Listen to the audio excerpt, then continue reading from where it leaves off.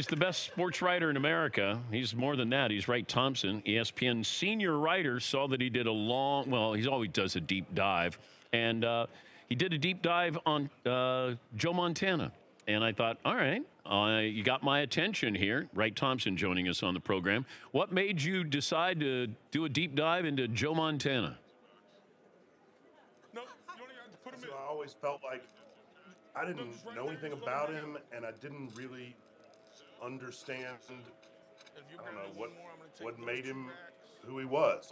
He just seemed like one of those guys who, the more time elapsed from his playing career, the more of a mystery he seemed to me. I don't know if he seems that way to other people, but I just was curious what it was like to be and have been Joe Montana.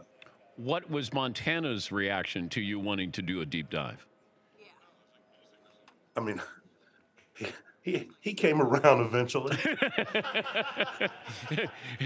Yeah. Joe doesn't like talking about Joe.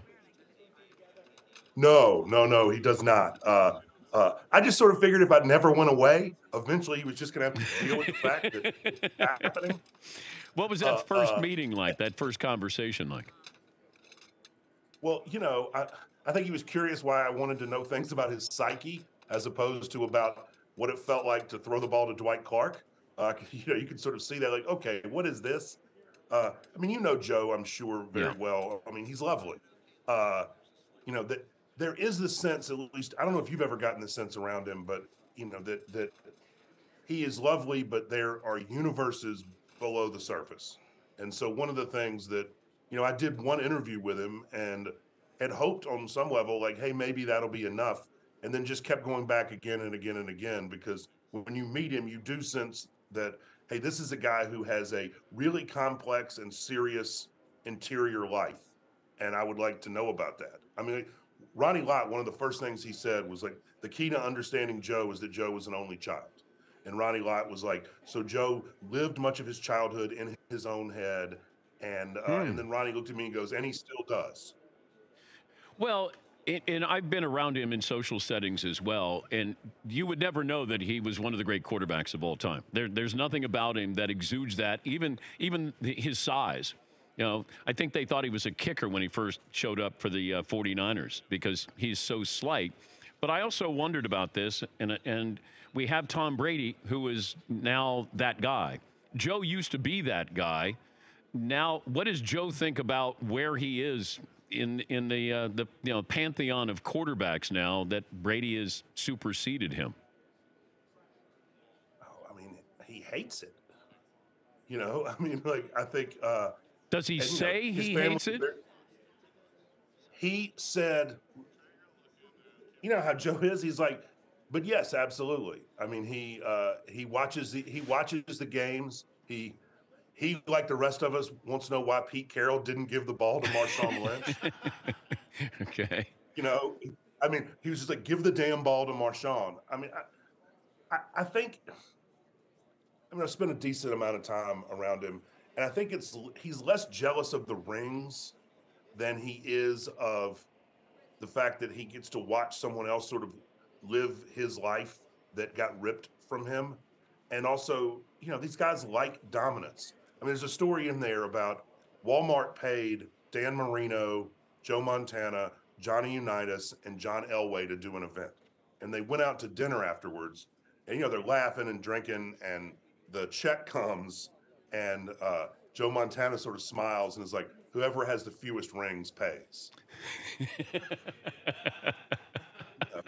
And so they determined that Joe had 4 and that Elway has 2. And Unitas has 1 Super Bowl ring, but 3 NFL championship rings, which at that table counts as 4. Okay. And, I think Marina drops an F-bomb and has to reach for the check. And so, these guys like the dominance. I mean, you don't get to be Joe Montana or Johnny Unitas or Sammy Baugh or Tom Brady or Patrick Mahomes without wanting to be dominant.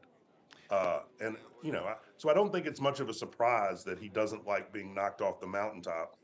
The thing I found interesting, and you know this so well, but bitterness is such a common affliction of once great athletes that it's almost most noteworthy when it's absent I mean, Joe DiMaggio famously was miserable. And so, and Montana knew DiMaggio a little bit. And like, I find it such an interesting Hmm. continuum that these guys, they seem like names from the past, and yet their lives have something to offer, not just Joe Montana and Tom Brady, but Patrick Mahomes and all of these guys, because everywhere these modern quarterbacks who are going to play on Sunday are going, there are people who have been. And so, it's interesting to see, you know, Joe working to not be bitter and to live in the sort of full majesty of his life, which is really incredible. His wife, Jennifer, I'm sure you've met, pulls no punches when talking about her very complex man who she loves very much, but she's like, I think he's the happiest he's ever been. And that's really interesting. But Brady's dominance and blowing past those 4 Super Bowl rings, and he's the greatest of all time, and it's not even a debate. I mean, we're debating, Jordan and LeBron, and Jordan hadn't played in decades, and he's still holding that mythical, place in our hearts. I was just wondering about that Joe has sort of been diminished a little bit here by Tom Brady. Yeah. Like he's in that shadow of Tom Brady, who wanted to be Joe Montana playing for the Niners growing up. And I mean, 2 things. I mean, one of Joe's kids, I thought it was a really savvy read, was just like, look, I can see the heartbreak in my dad a little bit. And that he now wants to talk about football where he never wanted to talk about football. And, that there is a sense of, you can feel something running through your fingers. Yeah. But the other thing that is so interesting is that, that title, oh, this is Joe Montana, the greatest who ever did it. I mean, that starts to precede you into every room, like rose petals or something, and there's a mourning when it's gone because, as Joe paid such a physical price. I mean, they literally don't know how many surgeries he's had post-career. It's somewhere between 27 and 35. Oh my God. And he's had to sleep in this Velcro back brace. And I just love it because it's like, oh, Joe Montana is all of us, because his wife is like, you better wear that damn brace. And so he has it on at night and he's trying to unhook it 1 microfiber at a time so that it doesn't make any noise and wake her up. So she gives him crap and makes him put it back on. So I could just see Joe Montana there in the dark. This is his new 2-minute drill. Let me just very carefully try to get this thing off. And so you love that idea. I'll tell you, I came away thinking, boy, if when I'm 66, this is what my life looks like, I will feel like I did a great job. One of the things that happened with the pandemic is all the Montana kids came back home. And everybody was working from home and they were having big family dinners 3 or 4 nights a week. They're 2 grandkids now, 1 on the way. Joe takes the oldest granddaughter to her swim lessons. I guess there's some like fancy club near their house in San Francisco. I just love the image of all these San Francisco moms with the little kids, and then Joe Montana getting in the pool splashing. And his granddaughter wanted to ride on a cable car. And Joe had only ever done that once, and I love it because he was very sheepish when I was like, when did you do that, Joe? And he was like, well, it was a commercial, and it was me and Tony Bennett, and he was singing I Left My Heart in San Francisco, and I'm like, that's not normal life, right? And so they took the little girl out to the streetcar, and it wasn't a streetcar stop, and so the thing wasn't going to stop, and then the conductor, or whatever the noun is of someone who drives a streetcar, sees who it is and slams on the brakes. And so I just love the idea that, like, the great power and joy of being Joe Montana now is that he can make a streetcar stop for his granddaughter. And, like, that must just seem like such a magic trick to her. He's Wright. Thompson, ESPN senior writer, did a deep dive on Joe Montana. It's almost he lost his identity a little bit, where it was firmly cemented. He didn't have to have a sign or arrows pointing towards him because everybody knew that's Joe Montana.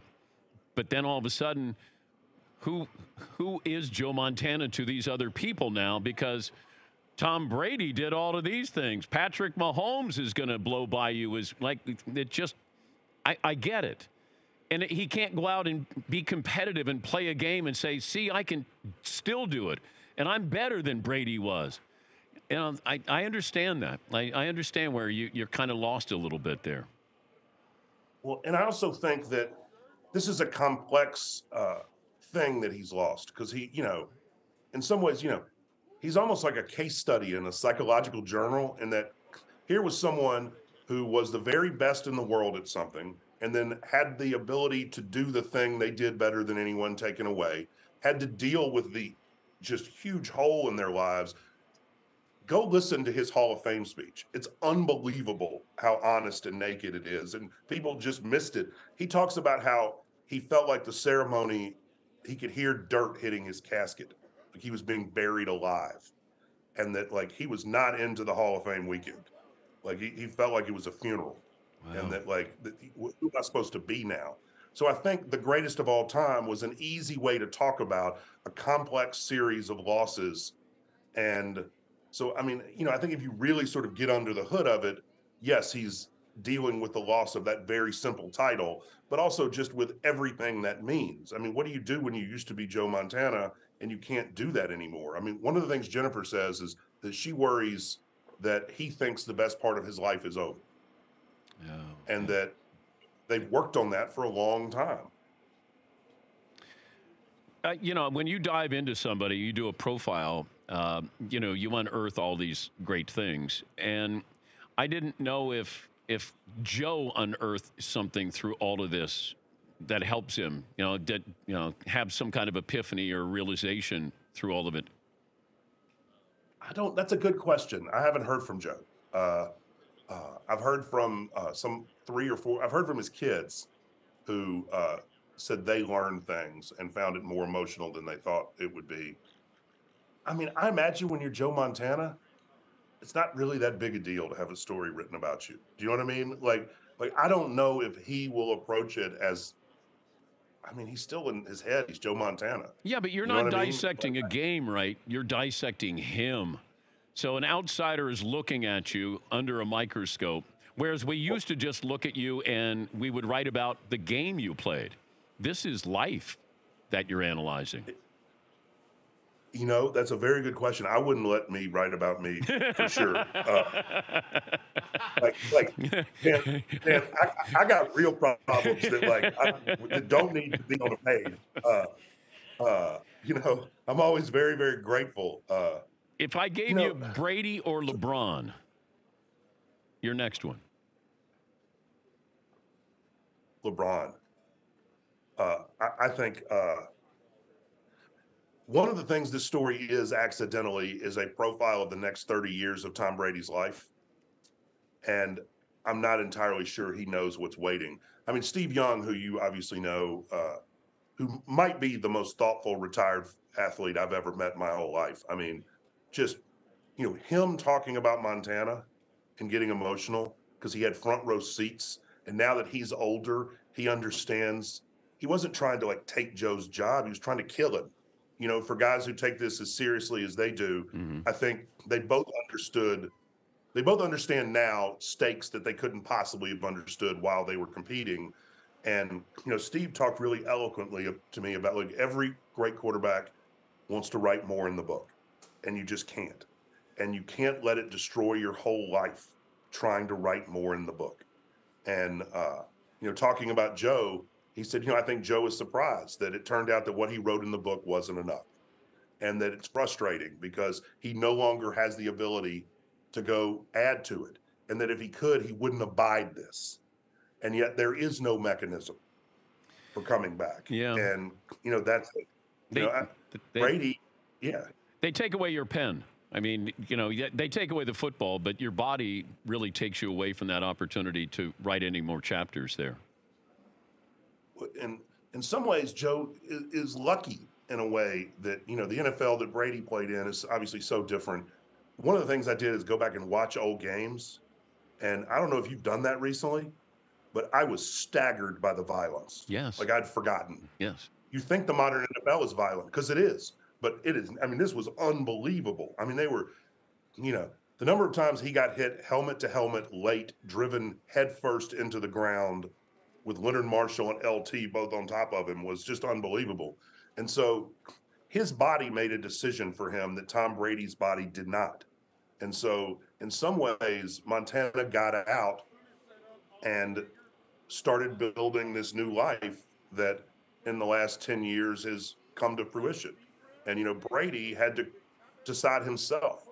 I mean, you know Joe Montana. Joe Montana's a lunatic. He wouldn't have walked away. He's a totally insane person. He would have kept trying to win until they had to literally drag him off of the field, which is what they did. And so in some ways, that's a weird blessing. He's Wright Thompson, ESPN senior writer, and it's well, as you've come to expect from Wright, it's well done, and you learn more about the person than you do the athlete, because I think that's really the story. And what you said about Tom Brady doesn't realize it, but Tom Brady should really look at this, because he might be looking at this in 30 years from now going, wait a minute, I'm not the greatest of all time, or what happened, or where's my place in history? It's great to talk to you as always. I'm glad you're doing well, and appreciate you joining us as always. Thanks, Dan. It was really great. Thank you so much. That's Wright Thompson. Always wonderful. Great reaction every time we have Wright Thompson on.